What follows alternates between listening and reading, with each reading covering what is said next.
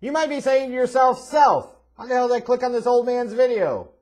Probably a few things. Number one, you're wondering, has my life come to this? Yes, it has. Number two, it's because you know if you haven't already done so, you want to smash that subscribe button. Number three, it's because you know you want to follow the show on Twitter so that way you can interact with me on all things relating to professional wrestling. And number four, you saw the title of the video. It's interesting. It's a relevant topic. So you wanted to hear my thoughts for some reason, and I thank you for that. And we're here to talk about this big news involving the WWE Network. Yes, that WWE Network that was big news itself back in February of 2014, I believe it was. It was almost 7 years ago now. It's crazy to think about. 7 years ago that the WWE Network streaming platform was launched, which was a big seismic shift for the WWE in the way it did its pay-per-view business and in a lot of ways its business in general. And, lots of people were happy about the fact I could watch all the old shows and all the old pay-per-views and only pay $9.99 a month. I think it was a huge deal. Some people looked at it and said, man, that's all you're going to charge for that? Are you undercutting yourself?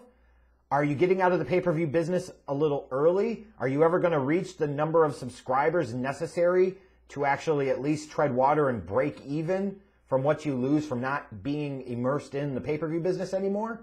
Like, there's a combination of all of those things. But here we sit, January of 2021, in the midst still of an ongoing global pandemic, and the WWE has entered into a deal with NBC Universal to take the WWE Network for U.S. customers and transition that platform into and merge it into the Peacock Network. And not only that, they're going to get a 5-year deal worth a reported around or maybe a little bit more than $1 billion. So, whoa, hold on. Time out. You're telling me the WWE, for something they already do, is going to get $200 million plus a year for that same thing from somebody else for the next half decade.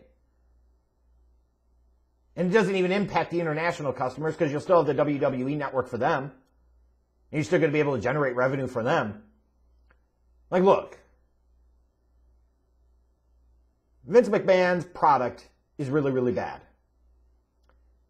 And they deserve, as a company, criticism for the loss in viewership and everything else. Because that's not good. And it shouldn't be excused. It's also very interesting how it seems to not matter with all these billion-dollar deals they seem to keep entering into. Right? It's just crazy. Interest in viewership in their product is at an all-time low, yet they continue to come up with these deals that generate significantly more revenue than they ever have before. That's insane to me. And it's insane to me that Vince and the WWE powers that be were able to pull this deal off. And look, there are things you can question about this deal and you can wonder about and ask questions about. That's fair. That's valid. That's how the business world works. It's good to do those things. But if you're sitting there saying this is a really dumb idea or a really bad idea or this is really stupid, then you're either A, just choosing to hate on them because you want to hate on them, or B, you may yourself be really stupid. Because from a pure business sense, especially in the next 5 years, what actual downfalls are there? What actual downside is there to this? This is all an upside play. Like, let me spell this out for you. When the WWE released their Q3 financials, this was back in October or so. So for Q3, they had about 1.5 million paid subscribers for the WWE Network, which is around their kind of like average trend line of where they've been doing in terms of subscribers. A little over a million, about 1.1 million are domestic, meaning United States, and then another 400 plus thousand, 0.4 million-ish are international, everybody else. So this deal that they just cut is for 5 years and $1 billion, so do the math, at least $200 million per year, and only for U.S. customers.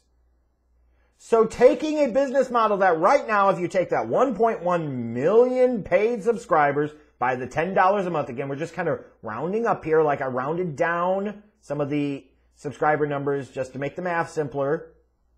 1.1 million subscribers, $10 a month, that's $11 million a month. $132 million in revenue a year for the domestic WWE network revenue. $132 million. Not exactly chicken feed, but not nearly what they used to make in pay-per-view business. So again, it's a little bit of they pulled out of the pay-per-view business and maybe were a little bit ambitious to do it, but maybe for their perspective, it's better to do that as opposed to going down what they felt was a sinking business model. It wasn't entirely, but you know how Vince and the WWE tend to be over the years. They can't balance. They've either got to go to one extreme or the other, and they chose to go in one extreme. And sometimes tis better to go big, go bold, or go the fuck home. And that's what they did. So now, you'll note the number here. 1.1 times 10 is 11. Can everybody agree with that? All right. You add a bunch of zeros because of the million. $11 million a month. There's 12 months in a year. 11 times 10 is 110, right? All right. Add another 22. Bam. $132 million a year. So from this NBC Universal deal for the WWE network for U.S. customers going into the Peacock network, they're going to get close to $70 million a year in additional revenue. Over $350 million in additional revenue over the length of this 5-year contract. If they never pick up another subscriber, if they only continue to tread water at the numbers they consistently keep, they're going to generate significantly more revenue than current state. They basically picked up an extra 55 to 60% of revenue just out of thin air. How in the hell is that a bad business deal? How in the hell is that a bad thing to do or a dumb thing to do? Especially at a time where they're not doing live events. You don't have paid customers, paying fans. So you're losing out. Yes, you could say you cut a lot of costs by not traveling and doing shows, but Jesus Christ, the money that they lose for doing some of their big four shows, especially WrestleMania and WrestleMania weekend, and all the money they can charge for tickets for the different events and access and the Hall of Fame and all of that, they don't have any of that. And yet, lo and behold, you sit here and in the middle of a global pandemic where you have all these other entities cutting costs and trying to increase revenue every way they possibly can and struggling to stay afloat, the WWE just pulled an extra $350+ million out of thin effing air, basically, for something they're already doing. And all the while, they're still able to continue to have the WWE network at this time for international subscribers. So you talk about another 400,000 plus folks, add a maybe average 8 to 10, let's say $10 a month. That's $4 million a month, another $48 to $50 million a year approximately. So you're able to still keep that separate international stream of revenue. You've now had a 55-60% increase in your domestic revenue. You're pretty much back close to where you were a decade ago in terms of what used to be your revenue under the old pay-per-view business model. How is this a bad deal? Like, how could anybody say this is dumb? How could anybody say this is stupid? How could anybody look at this and really have significant criticisms about it? And when you look at it, the WWE Network, the problem with that was it was isolated in its own little bubble. So those 1.5 million subscribers and the 1.1 million domestic subscribers on average each quarter were there, and they were just there. But you had to entice new people to come to you, and how are you going to do that if you have fewer people watching your products as they are? Now, you go to the Peacock Network, which I believe at this time boasts over 22 million subscribers on that platform. It doesn't matter if it's including your Comcast deal or anything like that. It's 22 plus million users. WWE doesn't care about that number in terms of how many are paid subscribers versus not. They care about the fact that they've got a 20 plus times increase in the number of potential eyeballs that could view their product on the platform that they're going to be on compared to current state BAU. So instead of having to pay in or take a loss to get access to those additional mainstream eyeballs, I'm going to get more money and increase the size of my distribution platform by over 20 times. Like, this is a win. This is a sizable, significant win for WWE and Vince McMahon. You don't have to be a sheep to admit that. You don't have to be an AEW hater to say that. It doesn't have to be anything. Like, judge it off of the merits of its own deal. This, to me, in some ways, is the WWE network was a method of a way to them getting back to the revenue they used to generate. Like, there's a criticism to be had there. In terms of, it took you this long to get back to the previous pay-per-view business model revenue numbers. Very, very valid, fair criticism. But you've gotten back there now. And the timing with which you've been able to do that would seem like it would have been very, very hard to do, but you managed to get it done. So whatever leverage Vince McMahon and the WWE had, like, this is a power play of leverage at the highest order, and I respect that. I absolutely do. And for those fans that are wondering what's this going to look like, I'm sure there will be details to come. I think it's March 18th is the date of official transition. You know, but basically think about it like this. Some of you, I think, already get the Peacock network included in what you get with your Comcast service. So you're not really paying anything extra, if I understand correctly. But there's like a premium option that's $4.99 a month and an ad-free option that's $9.99 a month. So we'll use me as an example. I've had the WWE network since day one. It makes sense since I come on here and do wrestling videos on YouTube. Watch their pay-per-views. Well, boy, the $9.99 a month makes sense. It's a business expense. So now you're telling me for that same $9.99 a month, I could take that, plunk it on over into the Peacock network and get access to a whole bunch of other different shows and different events that I don't have access to now, and still maintain a good portion, if not all of the access that I have to existing WWE network content. Sign me the fuck up. Like, what is there to complain about? Oh, because I gotta sit there and change. Ah, shut up. It ain't that big of a deal. Like, who cares? That's a nothing. It's not a nothing from the standpoint of the WWE and Peacock, because you gotta figure out how you're gonna make that transition, and there are certainly always gonna be bumps in the road and people that are going to have problems and challenges, but long term, like, give me a break. You can pay half as much and still get access to that stuff. Or you can pay the same amount you're paying now and get access to everything WWE Network related and a whole bunch more. So the company's getting a whole bunch more money for something they already do, just to be part of somebody else's distribution platform, basically. And fans that have subscribed to WWE Network are going to basically get a lot more bang for their buck. Like, from both of their aspects, how is this a bad deal?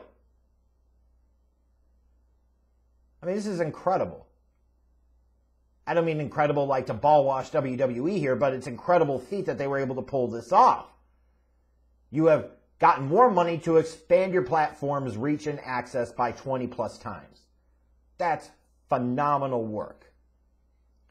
I mean, thank God they took over all the Talent's Twitch and Cameo accounts, right? Right? Woo! If I was one of the people in WWE, one of those talents, I'd be pissed right now. Because they made such a big deal about Twitch and Cameo, and they had some legitimate gripes, and some of it was just petty Vince power play. But you had to take control of their fucking accounts. All the while, this is true grimy gangster Wall Street bullshit. All the while knowing he's negotiating a significantly sizable deal with NBC Universal to get the WWE Network to go on the Peacock Network. Really? You were so concerned about the Twitch and Cameo crap? All the while you're doing this? Like, that's grimy.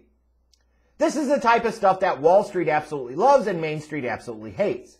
You continue to plow over the little guy, so to speak. In this case, the little guy is represented by the talents, the wrestlers, the refs, the commentators, all of those people. All the while, the shareholders profit nicely, and the people at the top of the company certainly profit nicely. Yeah, that's grimy. And all that additional revenue, they're still not going to provide health insurance to the wrestlers and their families, or excuse me, their independent contractors. They're not going to pay the additional taxes that would be required if you treated them as employees instead of forcing them to be independent contractors, although there is nothing to me that seems legal about the definition of independent contractor based off of the way the WWE treats these wrestlers. Like, even when they announced WWE is released, you can't release somebody that technically is not your employee. You could terminate the contract as an independent contractor, but really? And that's what's amazing to me, is that Vince is able to pull this off and still able to get away with murder when it comes to some of his labor practices. And he does. He absolutely does. And it's also fascinating to me how some people are going to sit there and criticize this from a business standpoint. At this particular moment in time, you really don't have much of a leg to stand on in the short or even near term. Yes, ratings are still important for Raw and SmackDown, and especially you look at Raw and you say, this is not good. You say NXT, this is not good. Are they going to just put NXT entirely on the Peacock network? Why the hell would they? They got a separate contract with NBC Universal for having that show 2 hours on Wednesday night on USA Network. Unless they're going to sit there and throw them extra money to put it on the freaking network, like why would they take it off of USA? I'm sure they'll keep it there. And they'll run it on loop on the network like they have. Like, it's almost like the WWE generated passive income here. You'll hear some of these people, these self-help people and these gurus online, some of them legit and some of them total bullshit artists talking about, oh, you got to have passive income. Well, it's a lot easier when you get gifted money, and it feels like the WWE got gifted money and a whole hell of a lot of money. They don't really have to do anything extra, and they just made a shit ton more. Like, that's a nice hustle when you can get it. And that's exactly what it was. It was a hustle. And they hustled NBC out of $1 billion. LOL, Vince wins, I guess. Like, if you want to question things about, hey, what happens long term if that Peacock network is a failure? What the hell do you do then? Great question. What the hell do you do if your overall viewership and interest continues to decline and Peacock network looks and sees how much traffic you're generating to the WWE network, and they say, we're right now on the network, the average user's watch time is maybe 5.5 hours, now it's down to 2.5 hours, and they look at it and they say, we're paying for this and you're not giving us this. Like, there could be some serious problems down the road. I would agree. 4 or 5 years down the road, but they could still be there. And I'm also fascinated that Vince gave up some control here, because we know how this son of a bitch doesn't like to give up control over anything. He's a dude that gets mad if you sneeze around him. He hates sneezing. But yet he's going to let Peacock Network and NBC Universal have ownership or stewardship over his WWE network? He put a price on that, and he got his price. And he's still going to be able to generate international revenue from international WWE Network subscribers. Like, to me, this is insane. So you guys can feel free to let me know in the comments what you think about this deal. If you want to criticize this from a business standpoint, boy, would I love to hear it. If you want to criticize Vince McMahon from a moral standpoint and saying, here's all this revenue, and yet they'll probably do some roster cuts soon or other cost-cutting measures, or they'll continue to treat their wrestlers as independent contractors and not give them some of the shit they should absolutely be entitled to get since they're realistically employees, feel free to blast away at Vince McMahon and the company for that, because they deserve every bit of effing criticism they can get for those practices. And the fact that they've been allowed to continue for so many decades is gross and sickening. And they're not the only ones in wrestling, mind you, that do that. Everybody just follows their model. But from a pure business standpoint, at a time where businesses are closing and all of that, like revenues are tight, this company just basically got more money, like a passive income, for doing the same shit they're already doing. Like, how in the hell can you possibly criticize that?